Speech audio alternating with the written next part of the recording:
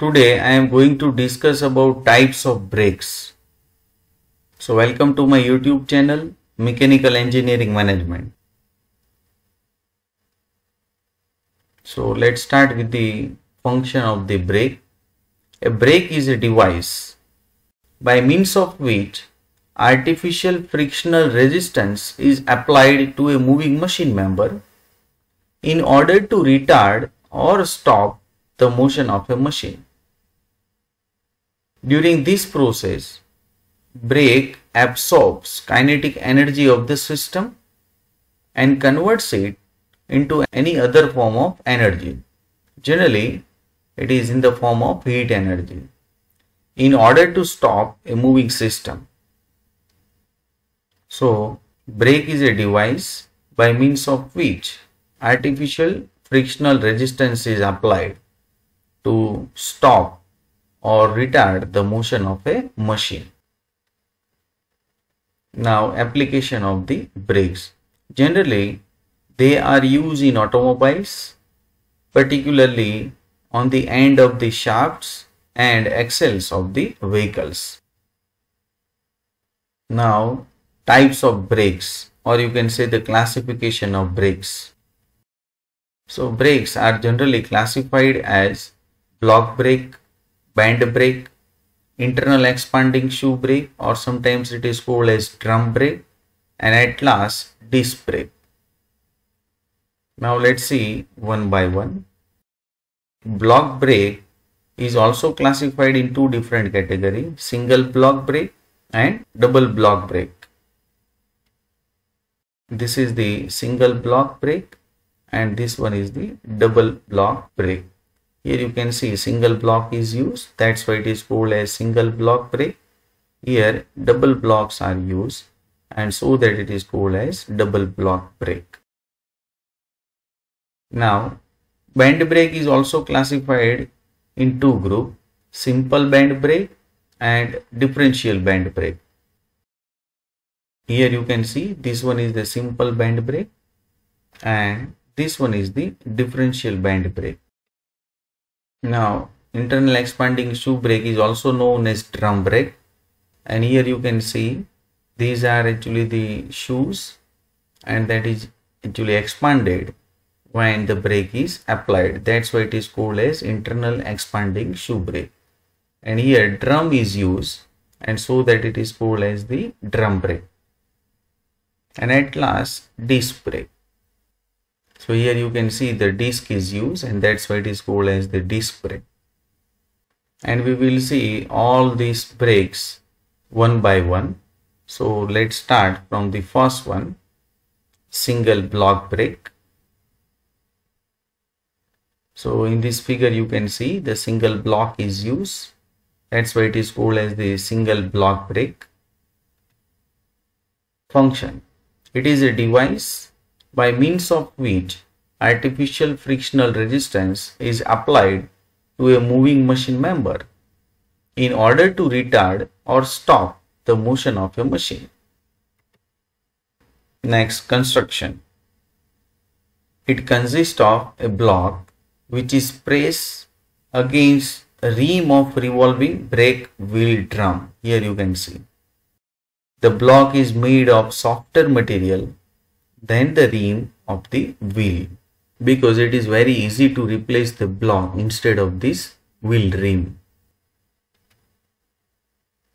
Now next, principle. The friction between block and wheel causes a tangential braking force to act on the wheel which retard the rotation of the wheel. Working. The block is pressed against wheel by a force applied at the end of a lever as shown in this figure. So this P is actually the effort that is applied.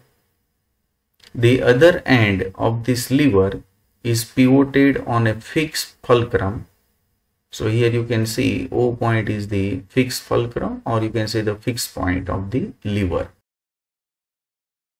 Now, application of the single block brake. It is commonly used on railway trains. Here you can see And tram cars means rail vehicle that runs on a tracks along a public urban street. Here you can see.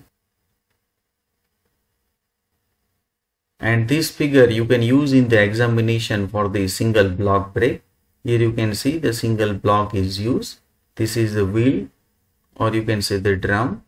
Here the effort is applied with the help of this lever. And this one is the fixed point, so it is known as fulcrum. Now it's turn for the double block brake.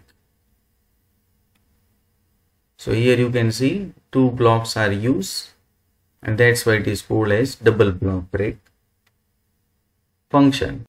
It is a device by means of which artificial frictional resistance is applied to a moving machine member in order to retard or stop the motion of a machine. Why double block brake? So very simple. In a single block, an additional load that is exerted on the shaft, here you can see Rn, that means normal reaction. This normal force produces bending of the shaft. In order to overcome this, a double block brake is used as shown in this figure. So this is the single block brake, and here it is double block brake. So very simple figure. Single block is used, whereas in case of double block brake, double block is used. So from this figure you can understand the difference of single block brake and double block brake. Now principle.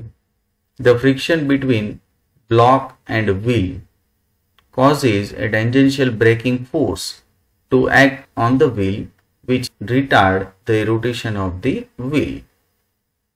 Construction.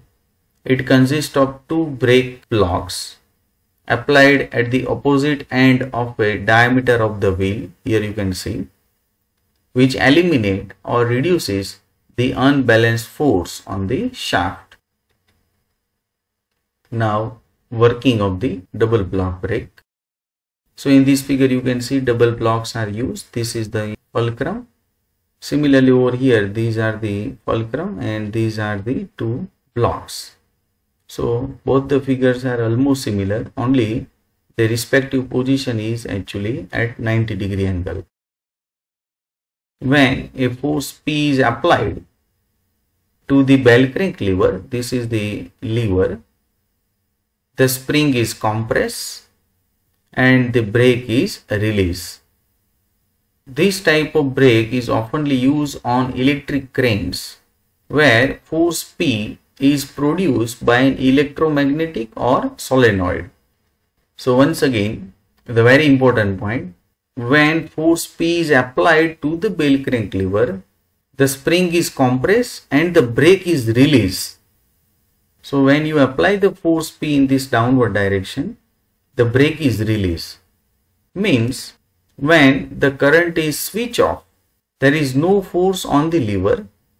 In case of electromagnetic or solenoid, the brake is engaged automatically due to the spring force, and thus there will be no any downward movement of the load. So in this particular situation, the double block brake is used. If you want to see more engineering videos, then subscribe my YouTube channel and go to playlist. Thanks my dear friends. Press the like button to appreciate this video.